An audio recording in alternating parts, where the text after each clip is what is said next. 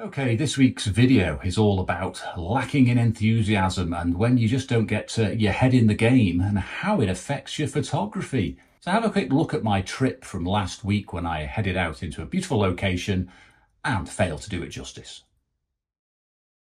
Well, I'm out with Robin today. We're shooting the heather, but because it's very, very windy, I've gone super lightweight with the digital camera because I ain't carried a tripod. So absolutely nothing wrong with this location. This is the Peak District and it is August and the heather is absolutely at its best. It's fantastic. I had no reason not to be enthusiastic, but I just didn't feel it on the day.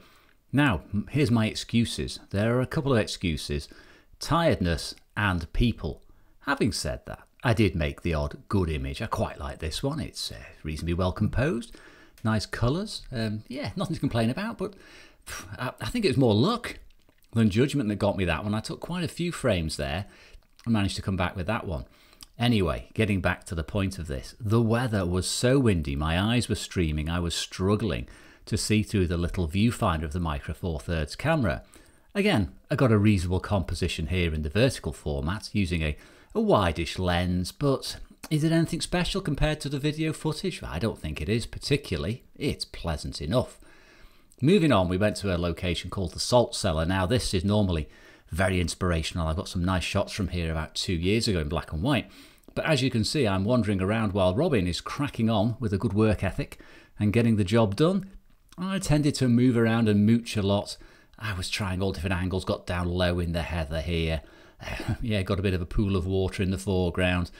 Got in close, messing about with various different lens focal lengths. But in the end, I managed to take possibly the worst shot I've taken of the location ever. It is completely lacking in composition, in drama, in light. It is awful, and I'm proud to say that. But look at the colour of the heather. The colour is, again, fantastic. And the skies, I mean, there's decent skies up there. There's not a massive amount of colour, but look at that foreground as well with the lichen marks on the rocks. I could have used those in my shot. I had a super wide with me.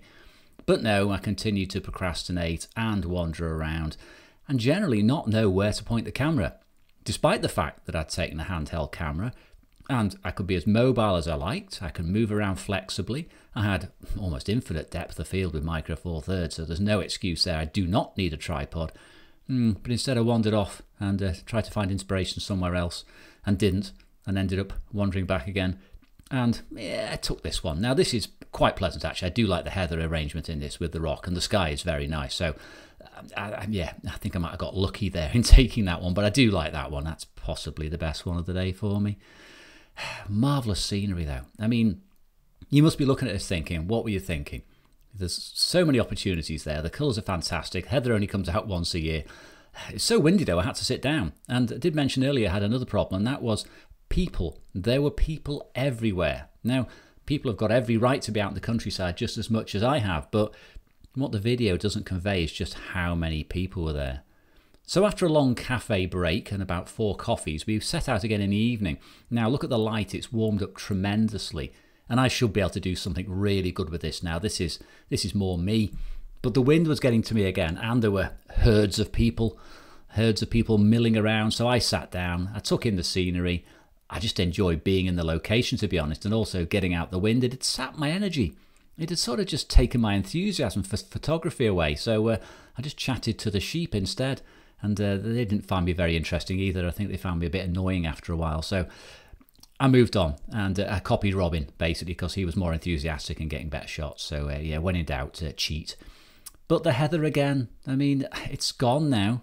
It was on the turn just as we were there, and I've missed it. And I just stood there staring around into space.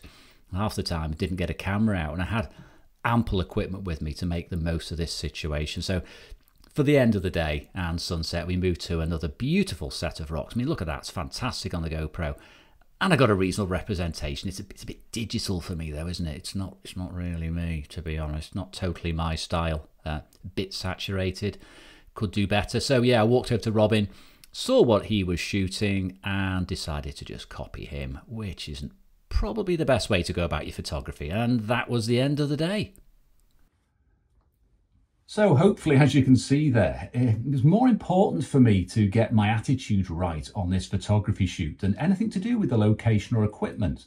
The equipment was fine. I worked handheld all day, had no problems with shutter speed, depth of field, and again, the location, the heather, the colour, absolutely magnificent. There is nothing to complain about. But the problem is I wasn't feeling it. Now, I was put off by, as I said in the video, the weather, the tiredness, the people, and that messed with me. I couldn't isolate myself from those elements, and they really dragged me down.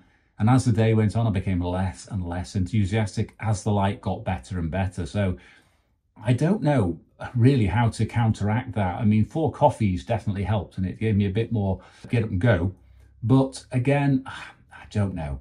Maybe it was shooting handheld. Maybe it was that lack of concentration, the necessary setup process of using a bigger camera.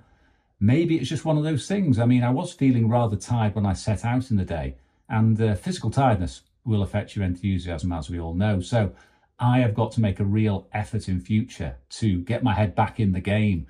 Now, I've got a video coming up in a couple of weeks or so about photographer's block and how it can affect you, and also some of the ways I use to break out of it. So note to self, must listen to what I preach. And next time, next August, when the heather's out again, go and do it justice. So thank you for watching. I hope you don't suffer from the same malaise I get myself into. And I'll see you again soon, hopefully with much more enthusiasm.